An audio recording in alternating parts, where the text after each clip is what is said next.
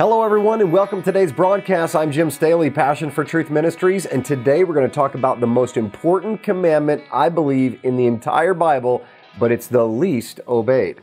Right after this.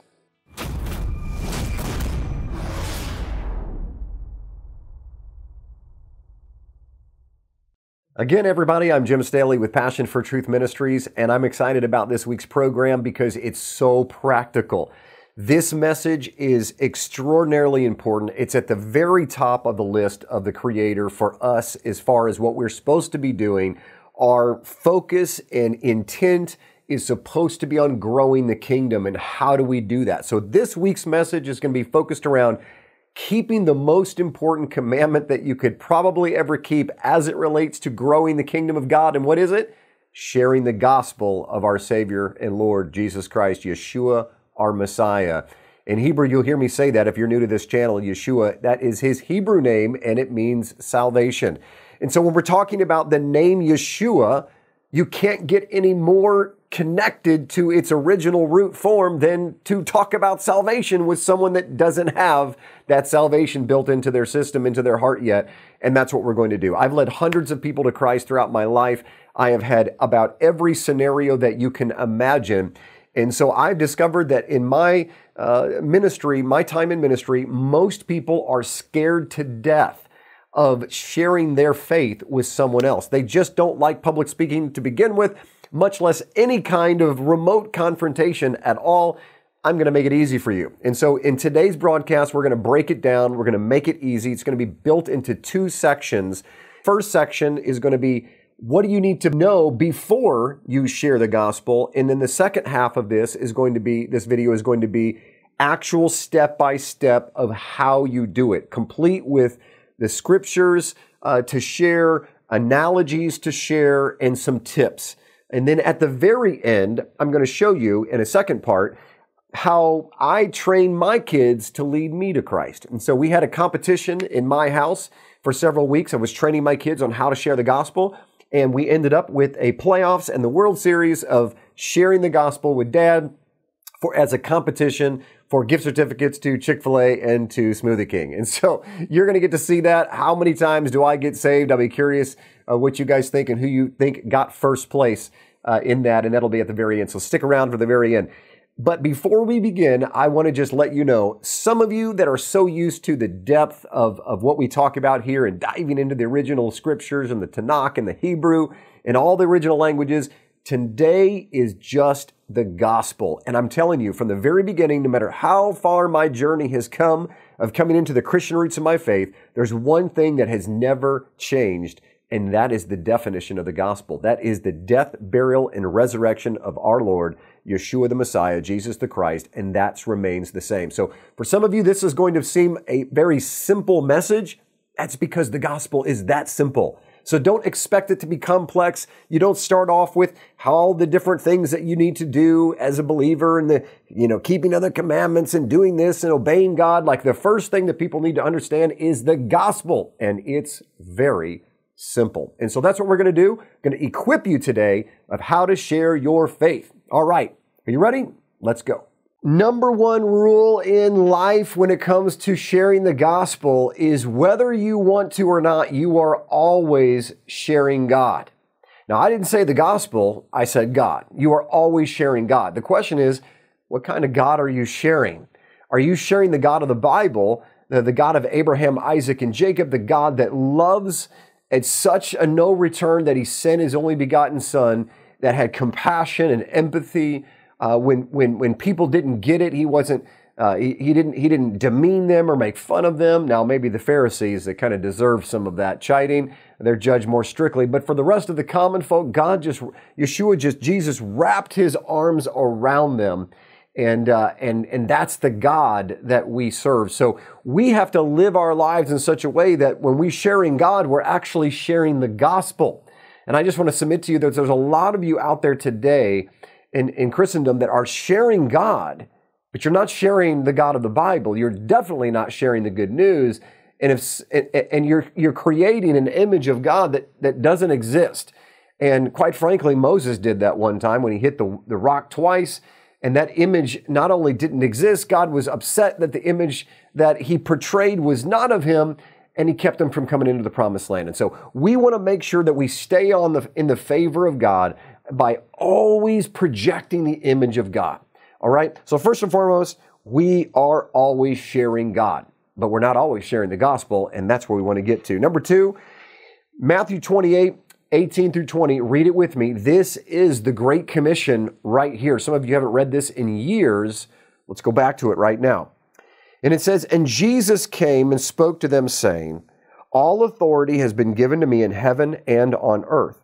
Go therefore and make disciples of all the nations, baptizing them in the name of the Father and of the Son and of the Holy Spirit, teaching them to observe all the things which I've commanded you. And lo, I am with you always, even to the end of the age." All right. And so right here, we've got a command. We've got to go out and we've got to not just make converts, but we've got to make disciples. We've got to share our faith. We've got to share what we believe. Why?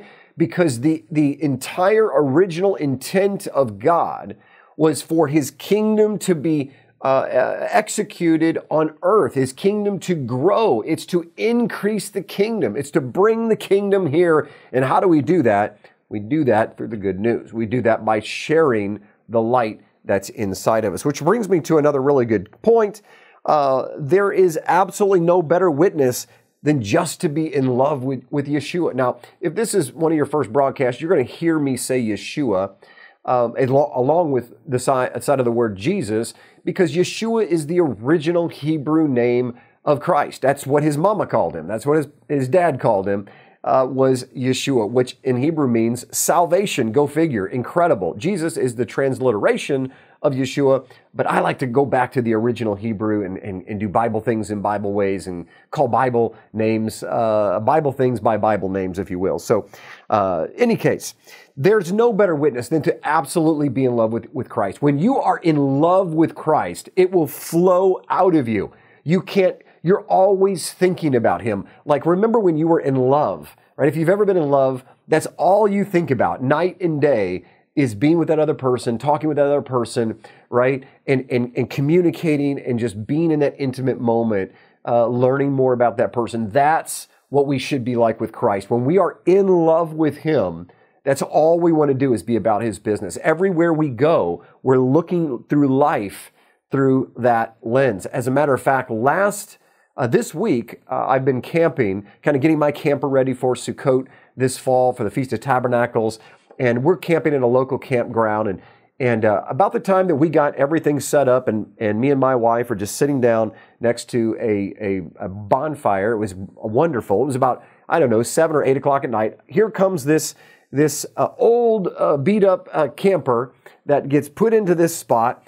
And hours and hours go by. And about 10:30 at night, he's making a fire. Now, I've been to prison. I know what it's like, and I know what drug dealers look like pretty much, and I could tell right away these were drug addicts. Without a doubt, I've seen it so many times that the chances were very high. And so we were sitting on this side of the fire, looking across the fire at him making a fire at 10:30 night, and I noticed he didn't have any firewood. And immediately, I just started praying out loud. Father God, I just ask that you give us an opportunity to witness to this couple. And Cheryl said, you ought to go over there and witness. And I said, you know what? I wonder if he has any firewood. It doesn't look like he does. So I decided to start the conversation by sharing my faith through action, through filling a need. It's important. It's one of the best ways to share is relationship sharing. I wanted to create a relationship, and I saw a need. He was pulling wood out of the woods, and I had firewood in my truck. So I just brought him over some firewood and started up a conversation.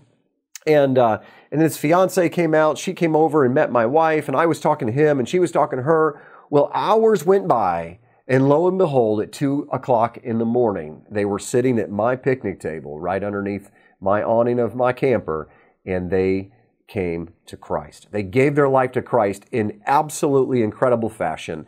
It was beautiful, and we had an opportunity to pray with them and cry with them and heal some of the hurts from traumas in their past. It was a beautiful experience, and they're going to be there for the next couple of weeks, and we ordered them some Bibles. We're going to be taking care of them and ministering to them, showing them how to have Bible study. For all intents and purposes, they are homeless, but they've got a plan. We're going to try to help them out. All that to say, that moment, that story is what initiated this conversation right now that we're having. This is what life is all about, ladies and gentlemen. We could have sat there at our fire and enjoyed one another. The last thing we really wanted to do is be interrupted as husband and wife when we never get hardly any time together. But here, we just couldn't help ourselves. We needed to share the gospel with this couple, and praise God that we did. God blessed that moment, and you can pray for them. One of the most important things that everyone needs to know about sharing the gospel is this: you got to have a burden for the lost. If you don't have a burden for the lost, and you don't care about whether someone's going to hell or whether somebody's going to heaven, then you need to check your heart and ask God to give you a burden for the lost. That compassion, that empathy, it will bleed over into every part of your life. Having a care and concern about the lost is the number one requirement for you to be able to share with the lost outside of being saved yourself, is caring about them. Be friendly, right? Put off a vibe of love. There's so many people that are banging their Bibles, street witnessing, and look, sometimes it works. But people like to be treated the way that we like to be treated. Like, people want to be treated the way you want to be treated. And I don't like people yelling at me. I don't like people forcing their faith on me.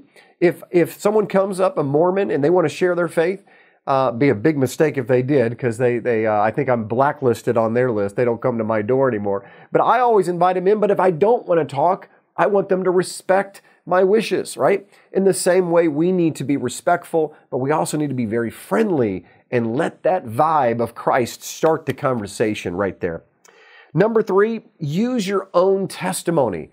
The Bible says that you'll be known by the blood of the Lamb and the word of your testimony. So have the power of the blood of the Lamb behind you, but then you got to have a testimony. And what does that mean? What is your testimony? I encourage you to write out your testimony if you're not familiar with how to give the gospel and you've never given your testimony to somebody.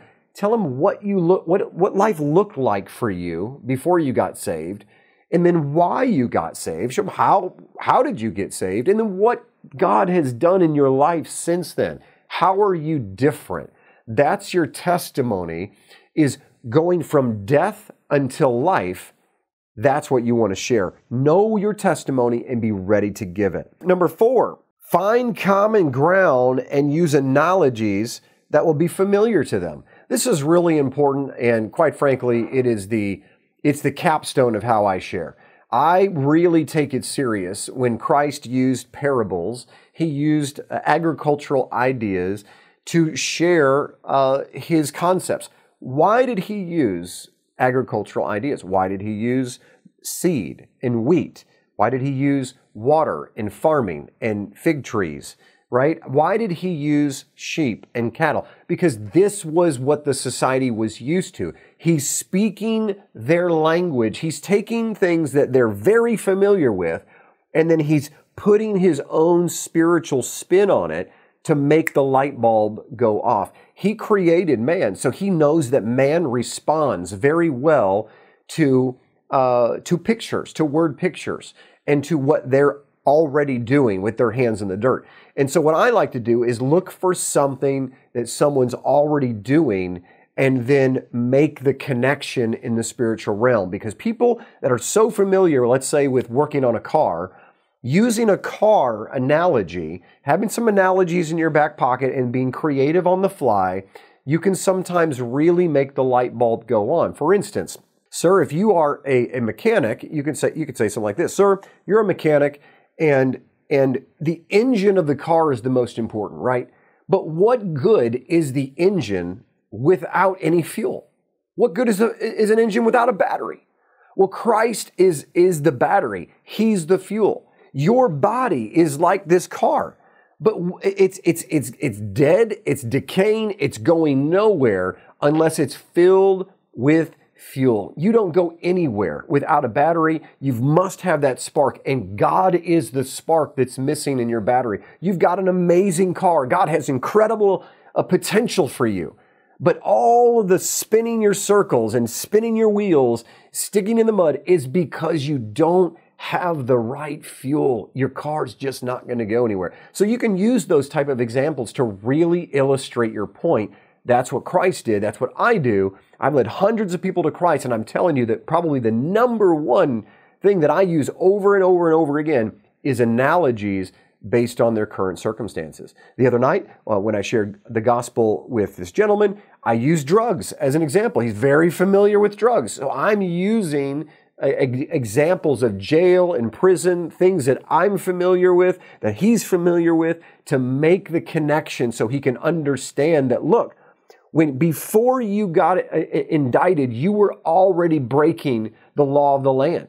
So when you broke the law, they indicted you and you were going to go to jail, right? That's exactly how it works. In the same way, when you sin, and sin is just breaking the law, 1 John 3:4, it's breaking God's law, you're indicted in the spiritual realm and you will end up going to jail. And in Bible terms, that word jail is called hell. It's a place that is eternal torment. It's forever, and you are separated from God forever and ever and ever. And I told him, I said, can you imagine being in jail for 5 years? He said, no, I can't imagine that. I said, well, I have. And I said, can you imagine being in jail for 50 years? How about 500 years? How about 5,000 years or 5 million years? But how about being in jail in darkness forever? Never ending sentence. That's what it's like to be away from God. And that's the best analogy that I can give. In other words, that's a good scenario. It's way worse than even that. Are you willing to take that chance? And so giving the analogies are really, really, really critical. How about, and I already mentioned respecting where they're coming from. There's people from all types of faith backgrounds, things that they've heard, they've seen. This particular couple had received a lot of their spiritual training, believe it or not, from television shows like Lucifer and other shows that talk about God and hell and things that happen. They don't know any better. They have no spiritual background whatsoever. And their information that they're getting might be from secularism. It might be from their atheistic mother. It might be from their Baptist background or their Catholic background. You don't know how these people came and grew up. So respect where they're at. Never tell people that they're wrong. Just tell them what the Bible says. And the Bible is very good at standing on its own ground. Another really good point that I like to bring up that sometimes my wife has to remind me that I break personally is don't talk too much. And that's really hard for people like me. I love to talk. I love to share His Word. But asking questions and taking the pause and taking their pulse is really, really important for dialoguing in the conversation. Remember, most people are very respectful and they don't want to cut you off. They may not be interested at all. It may not be the right moment, the right time, and you might be misinterpreting that they're interested just because they're listening, but they actually might just be very courteous people. So you want to make sure that you pause, ask questions, ask what they're thinking right now, what they're feeling. Do they agree? What are their thoughts? Find out where they're at and check their pulse. You'll be shocked to find out where they're at. Another point is a good evangelist, someone who's a good representation of Christ, doesn't judge them for where they're at. Let's say that you're ministering to someone from the LGBTQ community. Maybe you're ministering to somebody that's of a different faith. Recognize that our job is not to judge them based on what you think about their actions. Our job is to give them the gospel. Our job is to start and engage in a conversation about spiritual things, because the end game might not be salvation. It might be just planting a seed. You don't know what your part is, what your role is on their journey. It might be just that you're giving them the opportunity to learn more about God from a different perspective that they might not have learned before. Remember, you don't know what their spiritual condition is until you start asking questions and where they're at. They might even be a believer that might be just backslidden, and your job is to encourage them and challenge them to come back. God has greater things for you yet. All right, I put this one in here, and I thought it was important, although you probably won't see it on too many websites on how to share the gospel. I think you need to believe in miracles because it is an absolute necessity that you believe in miracles because it is a miracle that anybody gets saved. It's the biggest miracle there is. The Red Sea doesn't even compare. There's not a single miracle that Moses ever did, anything in the Old Testament that compares to a life being transformed. That physical human being transforming from death to life is the biggest miracle. You need to believe in miracles. And also, there will be times where you don't lead them to Christ, but maybe you just want to pray for them because they have a broken arm or they have a disease or cancer or something in their body that needs prayer. And it's at that moment you need to be believed. You need to believe, in the God that you are serving, that you are laying hands on that person. You believe that God can heal them. Be honest about your life. This is really important. Don't hyper-spiritualize what it's like to be a believer, making it sound like it's perfect. I cannot tell you how many times I have heard people, believers, that I know who they are, and their lives aren't perfect, but when they're sharing Christ, they become Billy Graham. They become this perfect person, and they start sharing how the Christian life is the most unbelievable life in the world, and nothing ever happens to them, and it's always green, but it never rains, but my grass is always green on my side, and we don't get sick, and we always are rich and have plenty of money. Don't be unrealistic. Just be real. That's what you want to be. Just be real with the other person. And look, man, my life is still full of holes. This life is hard. I told this person the other day, the life is hard. And sometimes I do want to quit sometimes, but I've got a king and a God and a counselor and a coach now and divine assistance on my side. I have someone that can take the weight of this life off of me at any moment that I'm willing to give it to him. Where right now you don't. You have no divine assistance. I don't need to ask all about the details of your life. I know that you're hurting. I know that you're carrying guilt and shame. I know that the weight that is on your shoulders is beyond imagination. And when you lay down at night, I know that you're looking up into those stars, hoping something somewhere can help you along the way, but you don't know where to go. I'm here to tell you, I know where to go. I know what it looks like, and I know more importantly what he looks like, and I can introduce you to him. That's how I talk to people when I share Christ. I don't have to be, I don't beat around the bush. I go right there. I know they're hurting. I know their problem. God says they're broken. I don't care how that smile is on their face. And it was. And they'll be very good at convincing you that life is good, but deep down, I know their soul without Christ is empty, it's hurting, it's suffering, and it's crying out. And you, my friends, are the solution.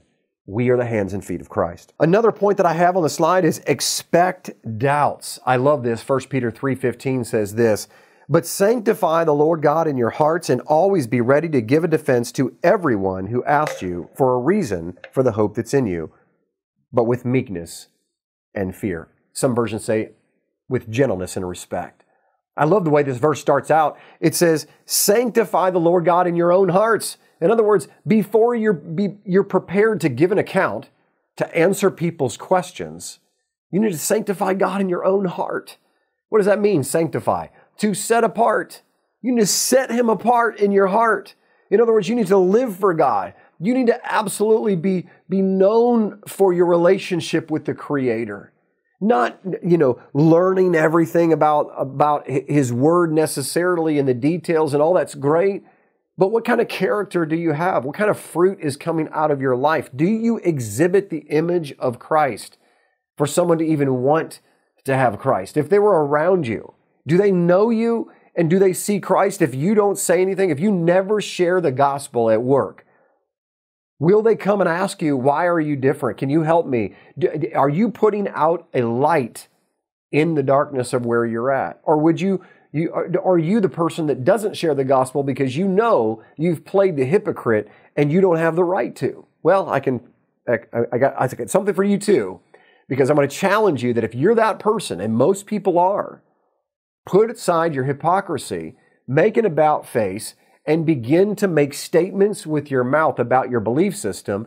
And yes, in the beginning, they'll be like, oh yeah, well that guy was just cursing a minute ago. But it'll keep you accountable to not do it again.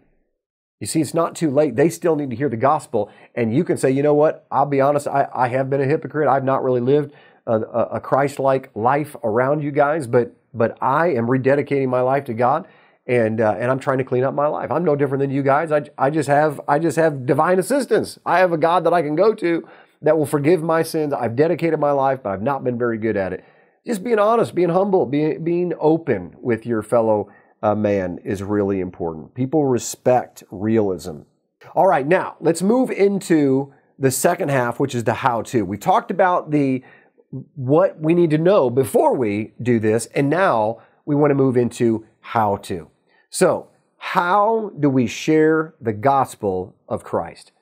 When you are talking to somebody and you feel that leading by the Holy Spirit, and you know that that's where it's going to go, I'm going to help you in every form here, every step of the way of how to share God. Are you ready? Here we go. Number one, I call it the break-in. You got to break into that conversation. Somehow, some way, you got to bring God into that conversation. Now, I try to do it by dropping cookies, like cookie crumbs. I'm going to drop hints, and I'm going to put some bait out there, like a fish. I'm going to put some bait out there, see if they take it. And that might be in the form of just saying, hey, man, I just really feel blessed. I'm so glad that God gave us this beautiful day. That's just a simple statement about what I believe that's bait to see how they respond. And if they don't respond, then okay, I'll throw some more bait out there. But eventually, if I really feel like that God wants me to witness to this person, this is what I will say, almost inevitably. Just like I did the other night when I led this gentleman to Christ, I just said this simple statement, this question. So what do you think about God? Do you ever think about God? I've never had anybody respond negatively by asking them that question because I already know the answer. Everyone thinks about God. And so he certainly did. He said, yeah, I do. Every once in a while, I do think about God. And then he tried to rabbit trail, and I got to bring him back because people love to get out of places that they feel uncomfortable. Well, I'm about to make you feel more uncomfortable in the name of Jesus, right? Because that's what we're here for. I'm not going to let them lead the conversation. I'm going to lead the conversation. I'm going to gently bring it back because they love to meander away from the topic of God. But I always ask tell me what you believe about God. And I'll ask them, do you ever wonder what it's like after death? What happens after death? And everybody does. And so it's not an uncomfortable conversation at this point. They really do like to talk about this in my experience. And so those are good break-ins. Now, from there's some key opening questions that I like to ask that really get the ball going. And some of those are, again, what do you think happens after you die?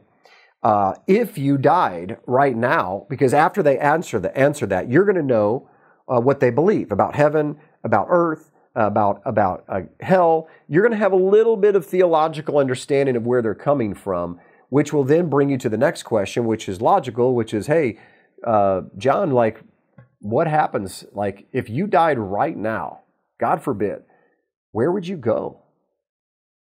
And just let that hang for just a moment. Where do you go?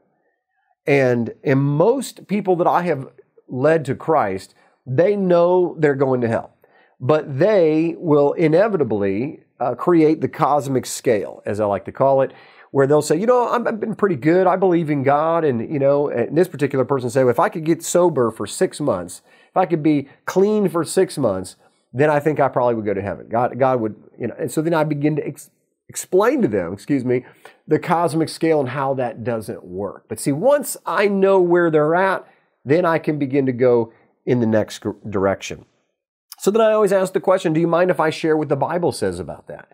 Because everybody can believe whatever they want to believe, and people can absorb their theology from television, from whatever spiritual background and denomination, but ultimately it's just what God says, right? So I said, do you mind if I share what the Bible has to say about that? And I do. And so after that, I like to when I'm training people, to train them, look, there's some key objections that people will almost always come up with, or at least the majority, right off the bat. And they'll say, I'm going to heaven because I believe in God. It's important that you know James 2:19. So let's read it together, because I'm always going to come back with James 2:19. And it says this: even the demons believe in God and they shudder. So in other words, he says, it's great that you believe in God, but even the demons believe in God, and they're scared out of their mind. And I try to explain to this person that believing in God doesn't do anything for you. But intellectual assent doesn't believe anything. And then I will literally inevitably look for a chair, or in this case, it was a park bench. And I said, how do you know that I believe in that park bench? How do you know? He's like, what do you mean? I said, well, when I say I believe that bench can hold me up, at what point am I proving that I really believe that that bench can hold me up? He said, well, when you sit in. I said, absolutely. So then I sat in the bench, crossed my legs, very comfortable, leaned back, put my hand on the side of the bench. And I said, this is what it means to truly believe in God. But most people just stand up and say, I believe in God, and God is the bench. But they never sit in it. So the question I ask is, do they really believe in God? If God requires you to sit in the bench and recline in order to make it into the heavens, then if you are standing up saying you believe in God, do you go to heaven? And that visual analogy makes the connection in their brain, and they're like, well, yeah, I see what you're saying. So now I've got them thinking, oh man, I'm not so sure I'm going to heaven, because my whole belief system is skewed based off of works righteousness. And this, of course, is the age-old trick by Satan himself, is if he could get people to believe that they're okay and they just need to do a few more good things to go to heaven, then God will let them in. They'll never see the good news. They'll never see the gospel. They will never transform. So the next thing that we need to do is we need to show them the problem. And the problem is this: we all have fallen short of God's glory. That's the key. You've got to share the problem, then we're going to share the solution, all right? So first of all, I love to give what I call the hand analogy. And the hand analogy is all about sin keeping you out of heaven. Again, visual analogies are critical to really illustrating your point, because some people are uncomfortable and your words are going right through them, but they will track with you if you use objects. That's what I'm going to do right now. So here's how the analogy works. And so I'm going to do it in real time. So Mr. Jones, let me just illustrate to you what it's like when you're dealing with sin, because sin, according to the Bible, is transgressing God's law. It's just breaking his law. When you go through a stop sign, it doesn't matter whether you even knew it was there. It doesn't even matter if you're brand new in the United States and you didn't even know what a stop sign was. The police officer doesn't care. You broke the law, you get a ticket, you got to pay for it. That's the issue. There's a law, there's a breaking of it, and there's a penalty. The whole universe operates on that principle. And so I like to illustrate this by using an analogy. So I want you to recognize that my left hand, which to you is on your right, but on me, it's my left hand. So my left hand represents man, and every man that's ever lived, from the worst person that you can think of, like Hitler, to maybe Billy Graham and Mother Teresa, right? Every single man that's ever lived on my left hand. My right hand is going to represent God in heaven, Jesus, and everything about heaven being perfect. All right, so left hand represents man, right hand represents God and heaven. And then you just find anything, a piece of paper, cardboard, it doesn't matter, your cell phone. And I said, let's just let this iPad represent sin. And sin is just transgression of God's law, just like I mentioned earlier multiple times. When you break God's commandments, you've sinned. And listen, I'm telling you, Mr. Smith, if you put your hand in the cookie jar one time when you were 7 years old and your mom told you not to, you sinned. You're done. You can't go into heaven. Do you know why? Because sin is on what? Is it on God or is sin on man? Sin's on man, you're right. So man has a giant problem because he only takes one sin for this iPad to show up and be on me. And when it's on me, it's like the skin on your body. You can't take it off. There's nothing you can do to take it off. So when you die and you stand before God on Judgment Day, we got a giant problem on our hands, don't we? Because sin separates us from God. This is the problem. Mr. Smith, is that there's no way for you to see God. There's no way for God to have communion with you because there's this giant ugly thing called sin in the way. So God saw that problem. He solved it by sending His only begotten Son, Jesus Christ, in the Hebrew Yeshua, our Messiah, which means salvation. And He took our sin. He took the penalty for our sin, and He died, got rid of that sin from a perfect life, so that those that believe on Him and believe what He did and take His place as a representative on this earth, when they die, now He doesn't see the sin, He sees relationship. He sees the blood of His Son covering the doorposts of their heart, and they can have relationship. That's how I share the hand analogy. It really gives a good visual, doesn't it, on how the kingdom principle of salvation works. And then I quote the Romans Road is where I'm going to, the verses that you're going to see now on your screen are the key verses that I use. I don't use a ton of verses. I don't need to. I'm sharing a lot from memory. I'm sharing a lot from my personal life and testimony. And it's not critical to quote the entire Bible from end to beginning to end. It's important for you to give the problem, give the solution, and let them make the decision. So Romans 3:23 is a critical verse. Would you read it with me? It says, "For all have sinned and fallen short of the glory of God." So I'll just say, John, look, the Bible says everyone has sinned and fallen short. There's nobody out of it that gets out of it. And unfortunately, Romans 6:23, 3 chapters later, tells us the consequence of that. You went through the stop sign, the policeman pulled you over, you're indicted, you expect a ticket, and then all of a sudden here's the indictment, and it reads like this: "For the wages of that sin, or the penalty of breaking His law, is death." Why is it death? Because if He lets one sin into heaven, heaven's not perfect anymore. It's not that God doesn't want good people to go to heaven. He can't let anyone in that has ever sinned in their life, or it would pollute heaven permanently. And so that's why this is so critical. The problem with mankind is we have the systemic problem is that we are covered in sin, like your body's covered in skin. And we got to get rid of it, but we can't. We can try to wash it off. We can try to do good things. We can try to go to church. We can try to read our Bibles and help little old ladies across the street, but it will never take the stain off of that skin, off your soul. The only one that can do that is one that is worthy enough to pay your penalty, and that's Christ. And at this point in the conversation is when I give them the courtroom analogy. So let's talk about the courtroom analogy because it's a powerful analogy, especially for people that have gone through the courtroom system. It's very, very powerful. And it goes like this. I'll say, John, imagine that you were in a courtroom. Have you ever been in a courtroom before? And that question is important because it tells me a little bit about their life. Have you ever been before a judge? And they'll say, no, I've never been before, but I know what it looks like. Okay, well, imagine you're before a judge, and the judge is about ready to convict you and drop the gavel and give you life in prison without parole.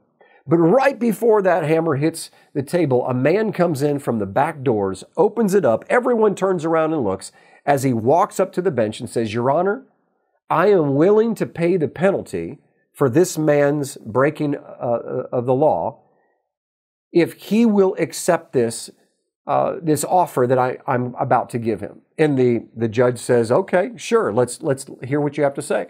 So I said, "Johnny, can you imagine a guy coming in the back door and saying, 'I'm willing to take your penalty and die on your behalf'?"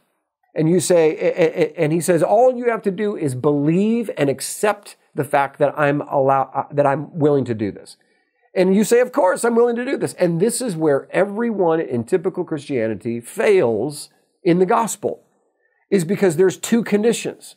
One is you got to believe by faith that this man that you've never met before is willing to do that. And you have to be willing to accept that. That's great. But there's another condition that God says. This man said, "Look, I'm not going to be here now because I'm taking your place. So you're going to have to run my company. You're going to have to be the representative of my organization. And my organization is in the soul-winning business. My organization is to help people get back to the roots of what I created for them. And I need you to take my place." And so, Johnny, you not only get out of your death sentence, but by faith, but he's asking you to do something on his behalf just for doing that. And all you got to do is read the instruction manual and follow it and do what it says. And that instruction manual we call the Bible. So, and this is where you explain in the courtroom that God is just asking you, real simple, are you willing to trade your death in this life and eternity? And all you got to do is live by faith according to his instruction manual and help him grow his organization. Are you willing to do that? And for that, not only does you get out of your death sentence, but you get a brand new shot at life. He takes away all your sin, all the guilt, all the shame, and he replaces it with the image of God in your life. Joy, love, joy, and peace and patience. He begins to work on you from the inside out. You have a personal coach built in. You have a relationship with the Creator. And then on top of all of that, he lets you live for eternity with him in heaven. It seems like a pretty good deal. Unfortunately, a lot of people don't take it. And then in this analogy is when you will say, what do you think about that? Just take their pulse after these analogies. What are your thoughts about that? Does that make any sense to you? And then I'll share with them Romans 10, 9, and 10. Let's read it together.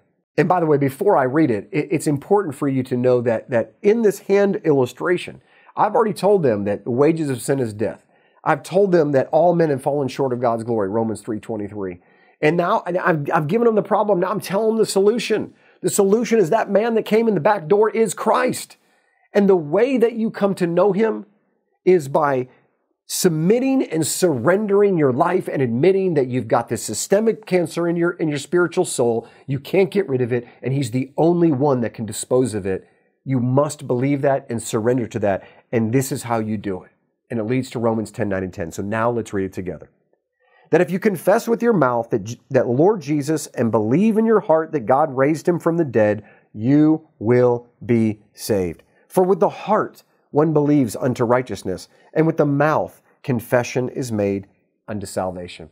And so I explained to them that, look, this is how amazing God is. He says, look, I know your heart. And I tell them, if you pray to accept Christ right now, I have no idea if you're sincere. I can't look into your heart, but God does.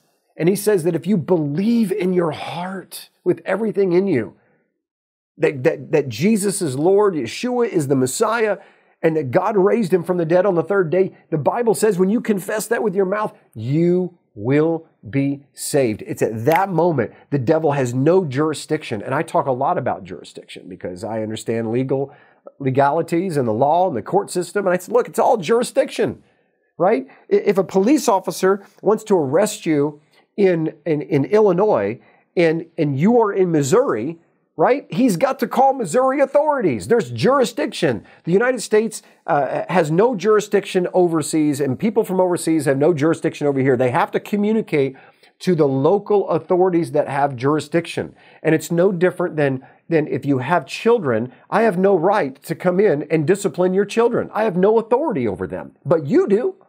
So if your wife takes your child out the door to Target, you're never going to call the authorities and say someone kidnapped your daughter or your child. But if I come in and take your daughter or your child, I will get charged with kidnapping because I'm no authority. I have no authority or jurisdiction over your child. In the same way, as long as you are on this side of the kingdom and you are under the kingdom of Satan himself, because, and it doesn't matter how good of a person you are, if you're not in the kingdom of God, you are in a different kingdom and he has jurisdiction over you. Once you cross over from death to life, there's no more jurisdiction that the enemy has. You are set free from all the demons of your past, even from your parents' demons and all the things that go with that. And you have the opportunity to set the record straight and begin life anew. There's a power that transfers when you move from death to life, from one jurisdiction to another. And that is the good news. And then I pulse check. Does that make sense to you, John? Tell me if that makes sense. Is there anything that doesn't make sense? Oh man, it makes perfect sense. I never thought about it like that. A lot of times that's what they'll say. And a lot of times they'll actually begin the process of divergence. And what do I mean by that? They will begin the process of rabbit trailing. Watch out for this because this happens a lot. People I lead to Christ, they want to move in a different direction and they'll start talking about, yeah, my grandmother, she was a devout believer and she was a Christian and she prayed for me all the time. And I used to go over to their house and make, peanut butter and jelly, and we swam in her pool and we fished in her pond, and they start moving the conversation. The enemy is scared out of his mind. You have to understand, we do not fight against flesh and blood. We fight against principalities and powers of this present darkness. There are real demonic entities that are listening to this conversation, and they are scared out of their mind. They know what's about to happen. So you have to be careful of that and bring the conversation back gently. And then I ask them, is there any reason? When I get to a certain place and I feel the Holy Spirit has done its job, and I've done my job, I'll just ask them, is there any reason why you would not want to accept Christ right now and take care of this once and for all? And I let them answer. Sometimes it's, I'll do it on my own. Great. Do you mind if I pray for you before I leave? I don't even go any further if they say no. I respect where they're at. If they say, yes, I would like to do that, then I begin the process of explaining to them what this looks like. And so I'll say, look, there's really three parts to this, okay, that you're going to do. First is you're going to pray a short prayer, and you're going to cover that area, and you're going to ask for a pause. I always ask that God would send His Spirit to bind and to silence any entities or unclean spirits that would be here, that would be upset at this prayer and try to distract. That I pray, God, that you kill all distractions, and then send your mighty angels, wingtip to wingtip, have their fiery swords drawn and ready to create the pause for this young man or this woman to come to know you. I pray that every single time. I want to set the stage for their prayer, because I cannot tell you how many times the enemy has tried to disturb these moments in the most bizarre ways that you can imagine. So I do that. The second part is that they're going to repeat the prayer of salvation after you. I have them do that because many times they have no idea what to pray. Sometimes they've never prayed in their life except for Hail Mary prayers, right, in bad situations. So you're going to have them repeat a critical prayer that I'll give you here in just a moment. And then 3, they're going to pray out loud after that. You're going to have them pray out loud whatever's on their heart. Tell them to restate the prayer that they repeated, but from their own heart. And that will give you a resonant frequency and a temperature gauge of where they're at, what their heart's feeling. You'll be shocked at some of the things that will come out when someone prays. And so that's really critical, those three parts in the prayer. All right. And then after they pray, there's a closing statement I always like to do is say, look, if you meant what you believe with all your heart, mind, soul, and strength, because you confessed this and you believed it, you are now a child of God. Welcome home. And I normally give them a hug. And so the prayer of salvation is very simple.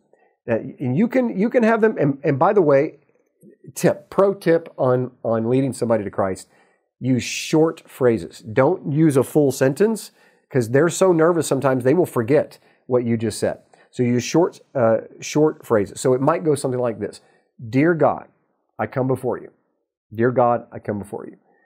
I admit that I'm a sinner. I admit that I'm a sinner. And I'm in need of a Savior. And I'm in need of a Savior. I have broken your law. I have broken your law. And I deserve death.